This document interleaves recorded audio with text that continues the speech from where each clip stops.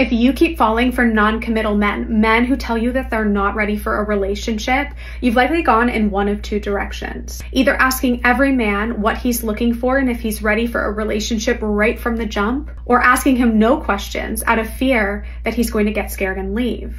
Neither of which attract a high-value man. A man like this is not afraid of your desires, but he wants to pursue you when you let him lead. And when you understand how to communicate from your feminine energy, you're able to get your desires and your needs met while also inspiring him to pursue you. But the problem is, you have certain thoughts and limiting beliefs about what it means to be in your feminine energy that are blocking connection. They're actually blocking you from fully embodying your feminine energy. Because right now you can lean back, you can ask less questions, you can smile more.